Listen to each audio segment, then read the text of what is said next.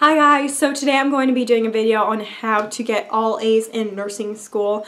I posted on my Instagram a while ago a list of videos that I was thinking about doing and asked you guys if you had any ideas, and this is one of the video ideas I had, and a ton of people said do that, do that, do that. So this video is highly desired and wanted, and so here we go. So the first way to get all A's in nursing school, and this sounds so silly, and when I say it you're probably gonna be like, well duh Ashley, we already know that, is to try.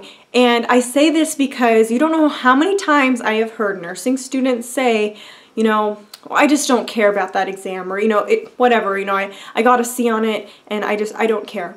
And that attitude, in my opinion, is a very poor attitude to have. Think about your family and your friends, and if one of them was sick in the hospital, would you want a nurse that said, I just don't really care about that patient, or I just don't really care to know that medication, it doesn't really matter? Getting all A's starts with your attitude and your perception and perspective of things.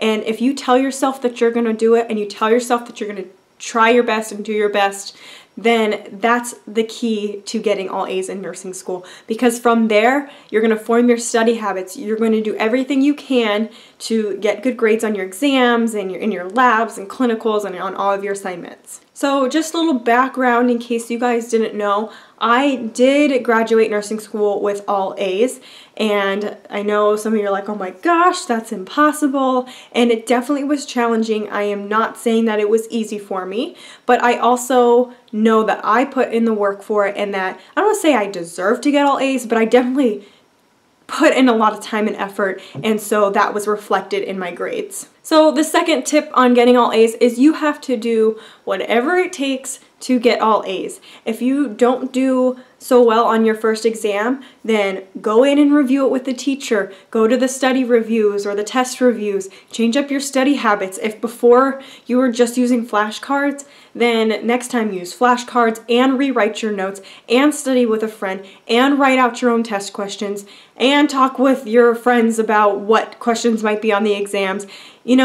You just have to do everything possible to study for those exams, study for clinicals, study for your labs and assignments, and you got to change your study habits for each course. Something that might have worked great in med-surg might not work so well in OB and peds, and you might have to mold your study habits, because the teacher is not going to mold the course to fit your needs. You got to mold your needs to fit the course. The third way to get all A's, and I have probably said this in at least like 10 of my videos, is do not procrastinate. Yes, working can get in the way. Yes, life can get in the way. Whatever can get in the way, but if you procrastinate, you are going to get behind, you're going to get overwhelmed, and you are not going to do as well on your assignments and exams as you would like. You really have to put in the time and effort to study every single day, and yes, I mean every single day. During nursing school, I rarely had a day off where I did not do something that was school related. And even if you tell yourself, I already know this material, or I'm going to be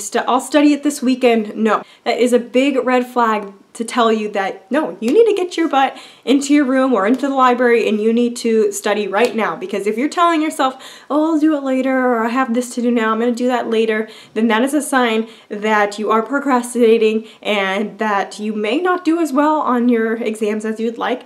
Maybe that works for you, I don't know, but just in my experience, I have learned that students who do not procrastinate tend to do better on their exams and assignments. The last tip that I have for you guys is to ask for help when needed. If you know that you're struggling, if you know that you're falling behind, if you didn't score as well in the first exam, then go in and talk with your teachers, talk with your peers, talk with someone in the class who is doing well and ask what they're doing and what works for them.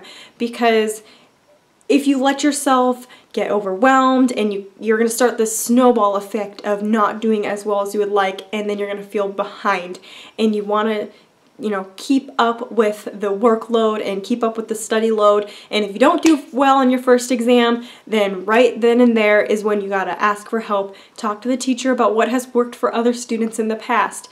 Teachers are, all the teachers that I have ever met are very willing to help students, especially if you show that you are interested in learning and that you're willing to do everything you can to learn the material. Because most teachers that are teaching courses love the material that they're teaching. And so if you show that you're interested in it and want to learn it, they're going to want to help you. Alright guys, I would love if you could leave some comments in the comments below or share your stories or experiences on getting A's or getting B's or C's or whatever. And tell me what has worked for you. Tell me your favorite color, tell me your favorite food. I don't care. Just leave me some comments in the comments below. Give this video a thumbs up and subscribe to my channel, and I will see you guys next time.